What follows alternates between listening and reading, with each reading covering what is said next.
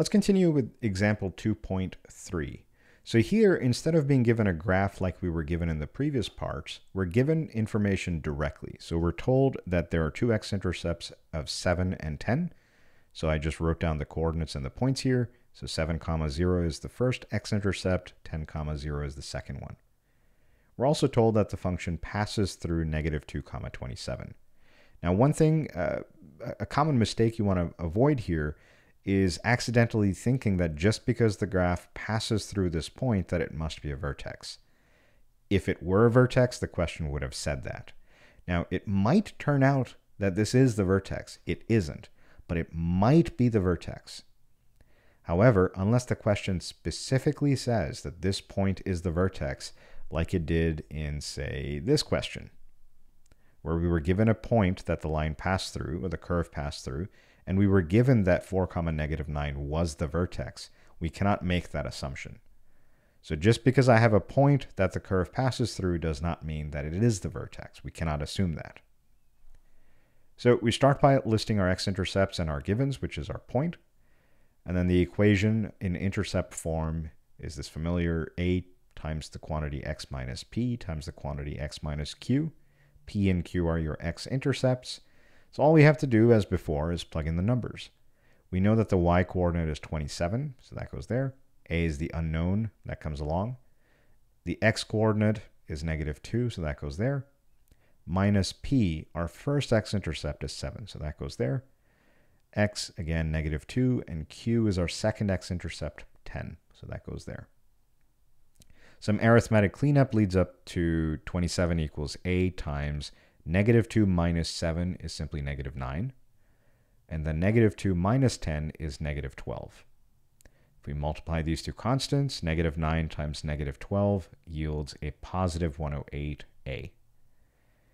Hopefully this is pretty simple and we're almost home. A can be found by dividing 27 by 108, which simplifies to 1/4. So the equation in intercept form is y equals a, which is 1/4, we just found it, times the quantity x minus p, p is 7, times the quantity x minus q, q is 10. Now, before we get into another example, a couple of things I wanted to point out.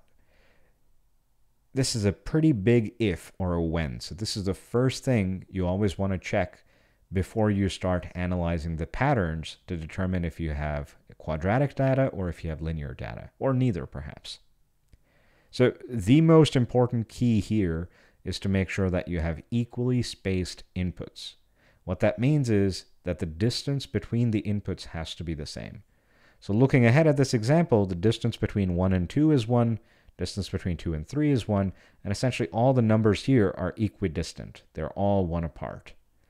Here we observe the same trend. -3 to -2 is 1, -2 to -1 is 1 distance, and then 1 distance, and then so on. So this assessment that we're about to make only works if the inputs are equally spaced. So you don't want to draw inferences based on incorrect assumptions. You want to make sure that that assumption is satisfied. Now we know that x squared is the canonical, or the parent function for all quadratics. So if we take a look at some x and y values, so if we plug in -3 in here, we'll get 9, -2 squared, the quantity squared would be 4, -1, the quantity squared would be 1, and then so on. So anytime we analyze data for whether it's linear, quadratic, or neither, you always want to check first, are the inputs equally spaced? In this case, yes, I have a check mark here, so I'm going to continue on. Then what you want to do is determine the first and second difference, if needed. So the first difference is essentially, what is 4 minus 9? You're looking at the y values, or the difference between the y values. So the first difference is, you look at the y value and you subtract the previous one. So 4 minus 9 gives us -5. 1 minus 4 gives us -3. 0 minus 1 gives us -1. 1 minus 0 gives us 1. 4 minus 1 is 3, and then finally 9 minus 4 is 5. If all of these numbers were the same, this would have been a linear set of data, or this would have been modeled by a linear function. Because these first differences are not the same, We say that it's not a linear function, or this is not linear data. What happens if we investigate the second difference? So now we do -3 minus -5. So that's really -3 plus 5, and -3 plus 5 is 2. -1 minus -3 is -1 plus 3, which is 2. 1 minus -1 is really 1 plus 1, which is 2. 3 minus 1 is 2. 5 minus 3 is 2. So what we observe here is constant second difference. It's the difference of the first difference.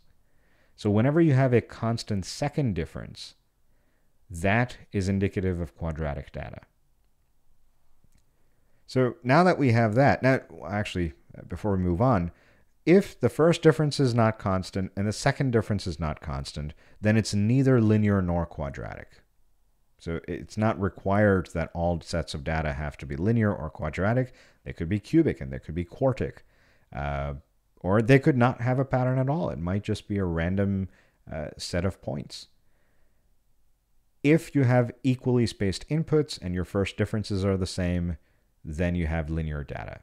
If your first difference is not the same, but the second difference is the same for equally spaced inputs, then you have quadratic data.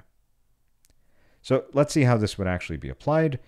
And here's a simple question that says, analyze the differences in the outputs to determine whether the data are linear, quadratic, or neither. Neither would be the case if the first difference is not constant and the second difference is not constant. It could be something else, but it's not those two for sure. Secondly, if the data is linear or quadratic, we're expected to write an equation that fits the data. So come up with an equation that fits, or that the point 1, 424 passes through, and 2, 416 passes through, and then so on. So here, first question again, as before, is we're looking at a set of data to determine if it's linear or quadratic. Are the inputs equally spaced? And they are. 1, 2, 3, 4, 5, 6. They're all 1 apart. And if we look at our first difference, I'll let you do the computations. So pause the video, do these computations yourself to convince yourself that the first difference really is not constant. But as a reminder, 416 minus 424 would give us the -8. 376 minus 416 would give us -40, and then so on. So please pause the video, do these other 3 computations, and convince yourself that these 3 are not the same. Now, once you've done that, do the computations for the second difference. So -40 minus -8, which would give us -32. And then do these 3 computations as well to convince yourself, indeed, that the second difference is constant.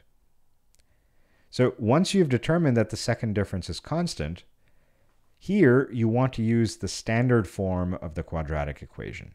So this is the third scenario, or the third example that we talked about at the beginning in the core concepts. Given 3 points, in this case we're given maybe 6 or 7 points, we want to write and solve a system of 3 equations in 3 variables. So here we use the standard form to our advantage and essentially just plug in 3 points. Any of these 3 6 will do.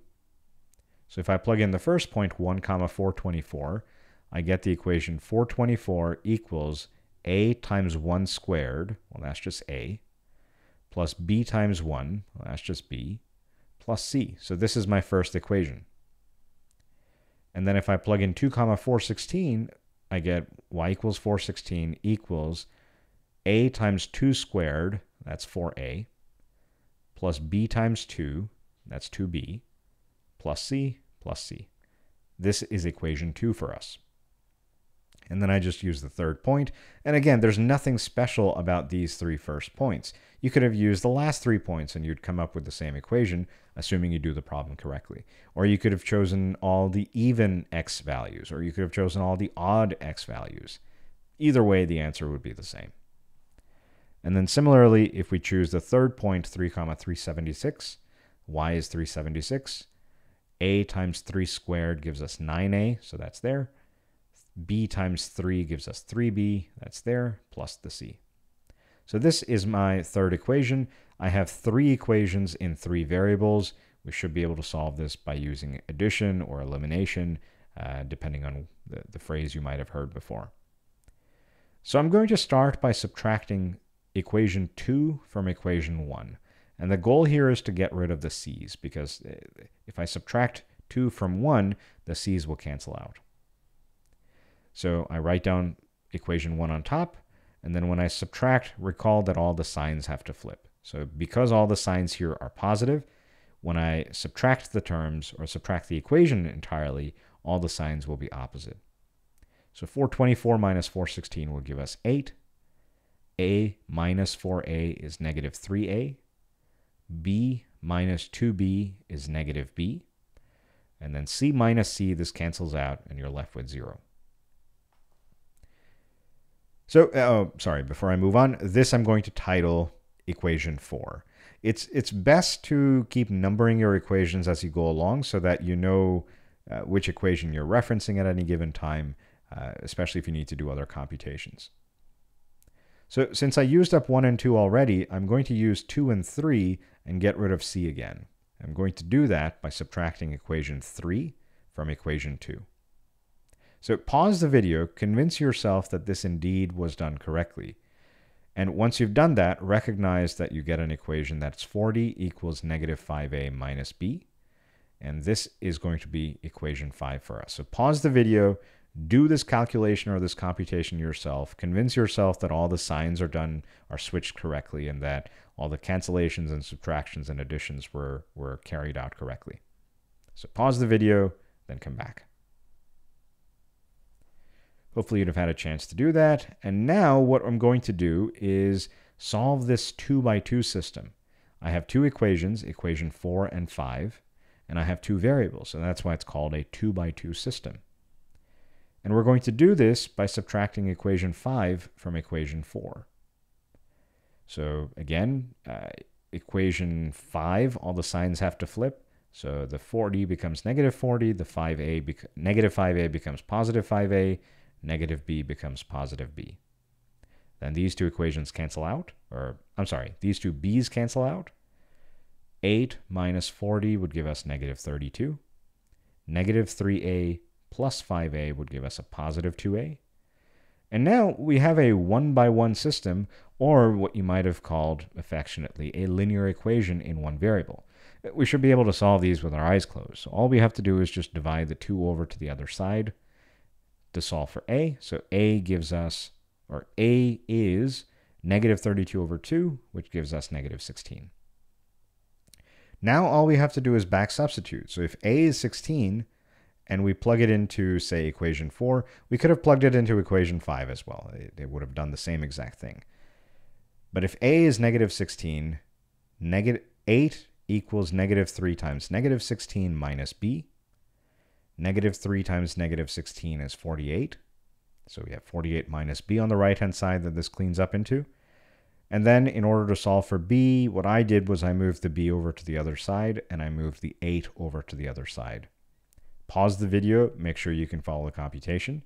There are other ways to solve this linear equation as well, which is, move the 48 over.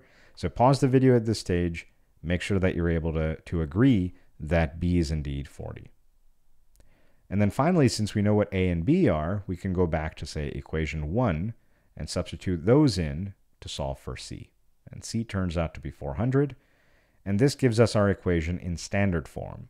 Y equals negative 16, which was a, x squared plus bx, b was 40, so 40 right there, plus c, c was 400. Part 2 of this example. Here we're given some time and height data, maybe the height of a person, maybe the height of a plant, but there's time that's mentioned in days, that's our input, and then there's the height of something that's measured in inches, that's y. Whenever we're analyzing data, we want to check for spaced inputs, whether they're equal or not. So 3, 3, 3, 3, 3. The hops are all x equals 3, so we know that they're equally spaced. Now we look at the first difference. So 30 minus 36 would give us negative 6. 24 minus 30 gives us negative 6. 18 minus 24 is negative 6. 12 minus 18 is yet another negative 6. And then finally, 6 minus 12 is also negative 6. So here, this tells us that the first difference itself is constant. I don't have to look for the second difference if the first difference is constant, because this tells me that the data is linear, that it's not quadratic. At this stage, you have two options. You can choose your favorite approach to come up with the equation of the line. In order to come up with the equation of a line, I am given 6 points. All I need is 2 of them. So using these first 2 points, I can come up with the slope of the line. y2 minus y1 over x2 minus x1 is the formula for the slope of a straight line. Plugging the numbers in where they belong, we get that the slope is negative 2. Now, 2 ways to approach this problem. You can either recognize that if the x-coordinate is 0, the y-coordinate is what b is going to be. That's going to be our y-intercept. So you can either recognize this directly from the table, which is done in option 1. So if we wanted to use slope-intercept form, we need to know what our m and b are. And we do. M is negative 2, so that goes there. And b from the table is 36. So this is done. Option 2, let's say that you're not given a y-intercept. Maybe this was, I don't know, 1 comma 36 and everything else is shifted by 3. Then you wouldn't be able to use this approach because we don't know what the y-intercept is. So in that case, or even in this case, you could have found the slope using the same 2 points, or any other pair of points on this line, and then used the point slope form, which is y minus y1 equals m times the quantity x minus x1. Plug in any point, so y minus 30, and by the way, there's a minor typo here. This should be 3. Oh, I'm sorry, brain fart. Y minus 30 equals negative 2 times the quantity x minus 3. Now we can distribute the negative 2. Y minus 30 would be negative 2 times x plus negative 2 times negative 3, which is positive 6. Then we can add the 30 over to the other side and get y equals negative 2x plus 36, which is the exact same equation we had right here. That's it. Hopefully you found this helpful. If you have any questions, as always, please feel free to reach out.